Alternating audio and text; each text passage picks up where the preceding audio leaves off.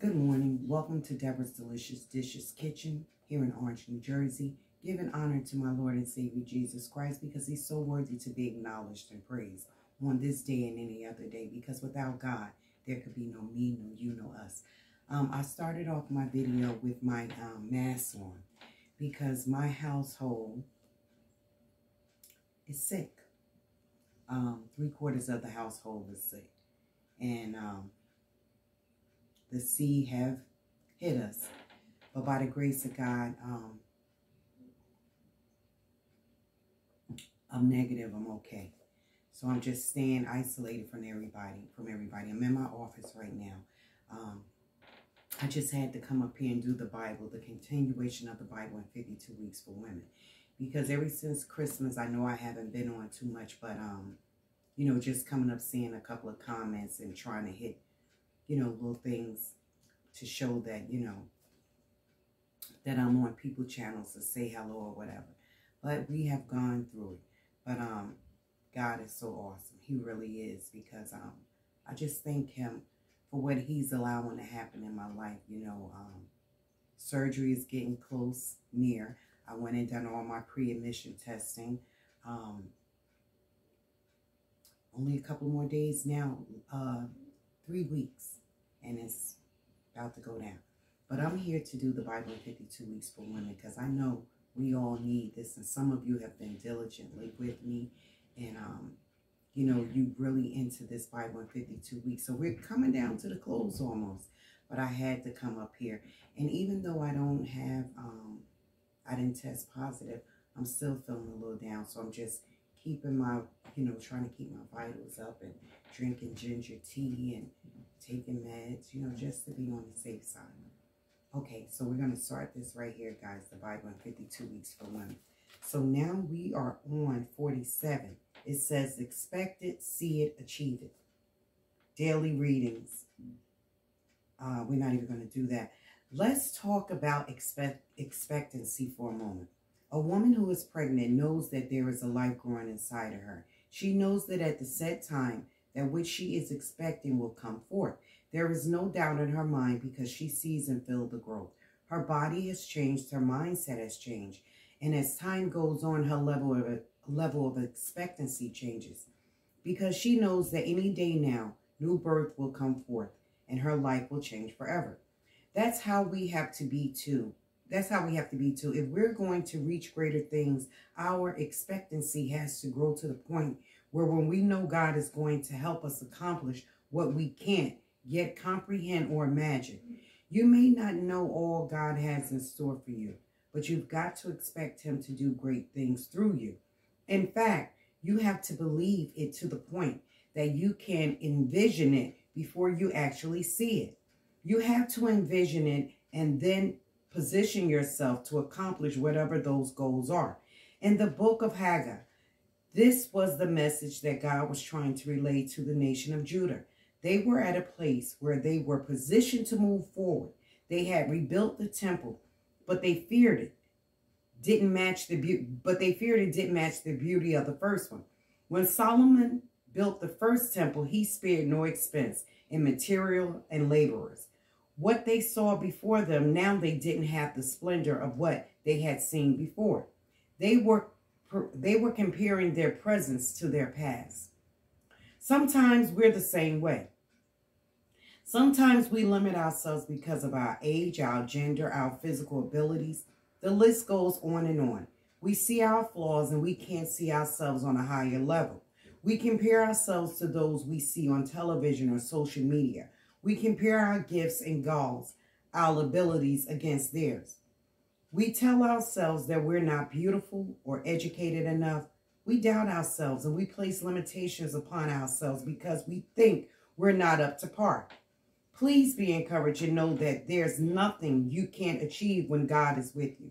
You've got to be willing to put in the work, to stretch yourself in order to achieve the ministry position, elected office, or next career level. Just as God promised Haggai, he's going to be with you every step of the way.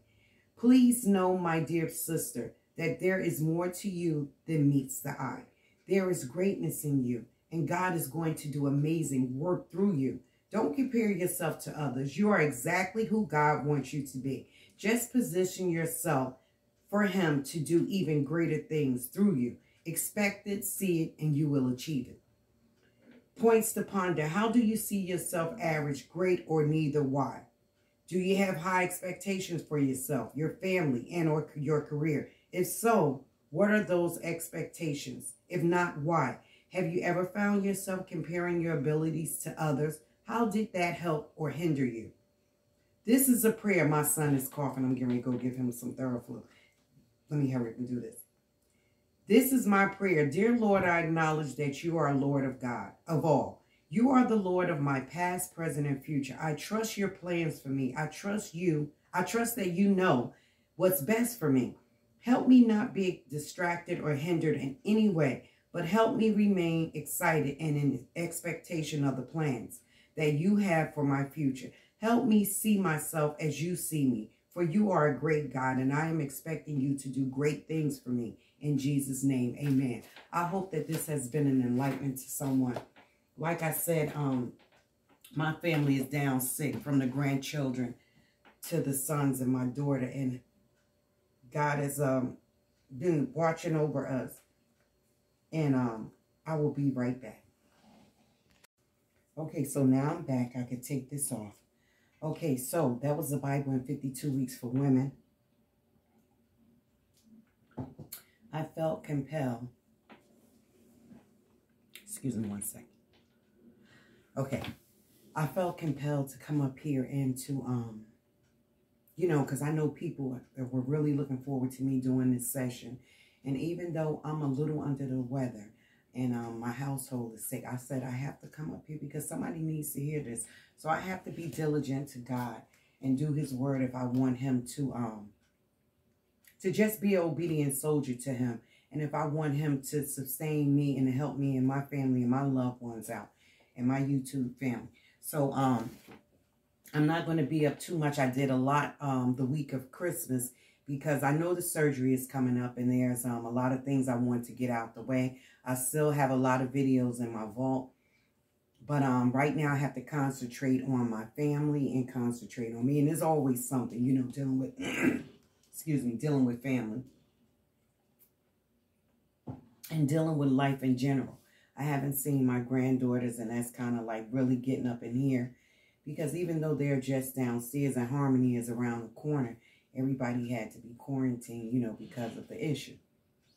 You know, because all the men in here work, so hence they have to go to work and they cover themselves. And we try to stay away from people and, you know, kind of like beat ourselves. But things happen in life, you know, so I'm just praying for them and praying for myself.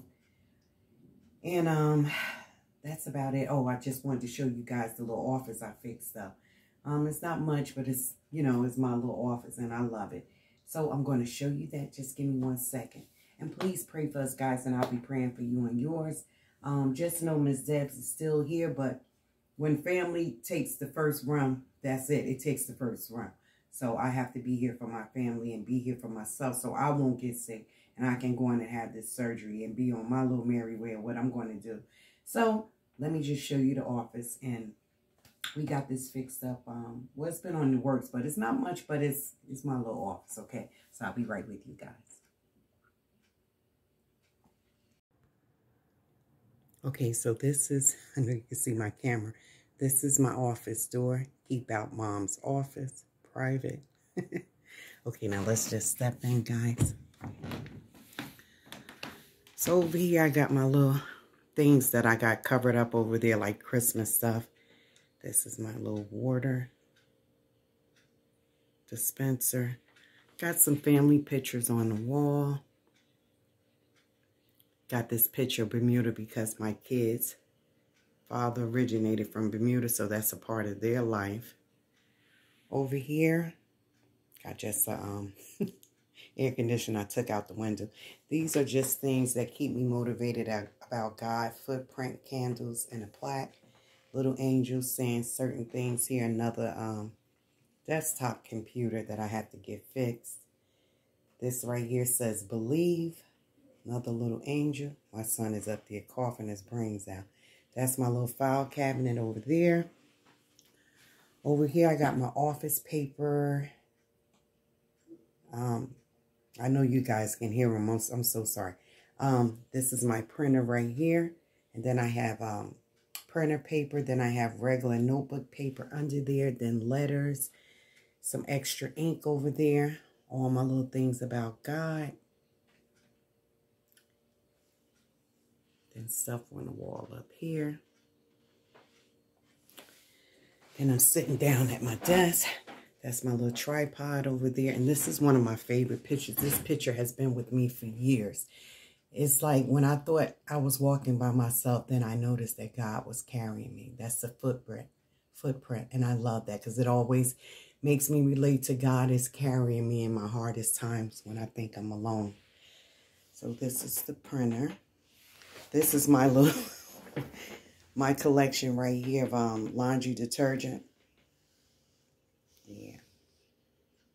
Okay, over here I have my envelopes, pens, pencils, Post-its, index cards, motivational books down here. I don't know if you can see it. It's a little dark. Then I have my little business cards down there for when I do my catering.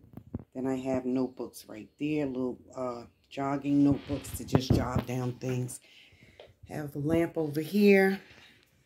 I have here my little small chrome, just something to keep me busy and working. Got my little speakers. Got my signed Boss Lady, Marilyn Monroe. You know, that's my girl. That's my little cup. Hand sanitizers, different little steno books and all types of composition books. My clipboards, my portfolios. These two pictures I love, New York and Chicago. That's a picture of me seeing Deb's desk, a D, which is my initial. Angel, baby. Over here I got little plaques just say happy new home, sweet home. A beautiful day begins with a beautiful mindset. My clock, some of my family members, my granddaughter, calendar. Over here, this is my little serenity table. I have my infuser right here, and it has like different smelling oils in it that just keeps me motivated and in a good frame of mind. Have a calendar right here. A candle right here with Jesus. Some cherub angels here. Air freshener. This right here lights up and water runs out of it. And then this is just my little music box back there that have different colors. Another lamp. A drawing from Leilani. Calendar. Count your blessings. This is another little knick-knack I got to keep me motivated. Black Girl Magic. This is all my staple removers, scissors. One of the grandkids put that in there. Pencils, permanent markers, highlighters, pens, whiteout, staples, staplers, tape. That's another one of my things. And over here I have like the thumbtacks and paper clips. And under here, just Christmas stuff I got stored under my little desk. And that's another air conditioner that we took out for the winter. Then I got water over here. Then over here, that's my little coat rack. Pictures up here. That's the Bob Marley picture. And that is it, guys. This is Miss Deb's. And let me see if I can get me just sitting in a chair.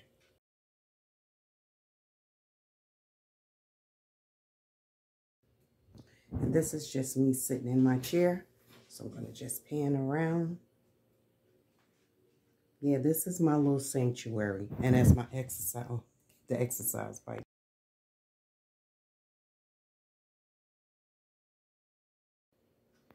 So, this is the exercise bike that once I get these knees done, maybe I'll be making some work out of it.